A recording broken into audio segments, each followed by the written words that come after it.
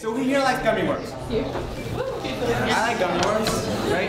When you were a kid, your parent probably told you not to eat it too much, just a lot of sugar. It's true, it's just a bunch of sugar stuck together, right? Don't eat the stuff they're making. No, this is nasty. No.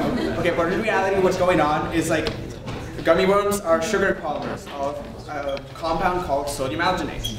So what happens is, you have sodium alginate bonded to a sodium ion, which is monovalent. Basically, it only makes one bond. And then you mix it with this weird salt called calcium chloride, and calcium is divalent, so it can make two bonds. So that way you have two things stuck together, and then that keeps breaking and making bigger chains until you get like this really big sugar, right? So let's see. So here we have just, look, this is just liquid, but Right? stir it up, and hey, now it's actually a gummy worm. Can I eat it? No, you don't want to eat this. These beakers have God knows what in them. Can I touch it? Does anybody want to touch it? Is that okay? Is that okay if they touch it? Anybody wants to touch it? Come on up. Yeah, wash your hands after touching before you eat. Look at my hands. You want to touch it? You want to pull the rest of it in? Yeah. Can we touch it?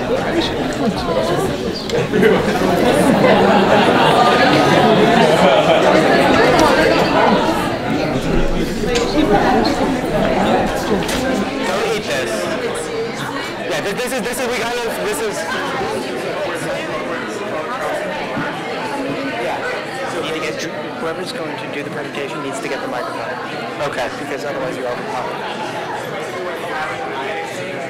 Okay, guys, don't explain it when they go back.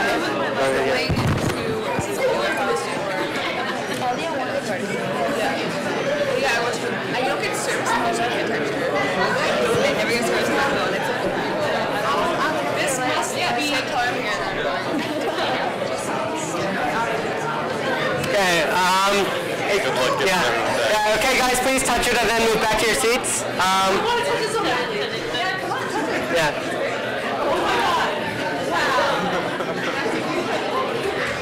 Hey, there is a recipe for this. Andrew, can you get a paper towel for her? Sure. Okay. Thanks. All right. So everybody touched it. Everybody's happy. Okay. All right. So yeah, there's a recipe for this stuff online. Just look up sodium alginate gummy worms, and you can eat those because you'll be making those at home.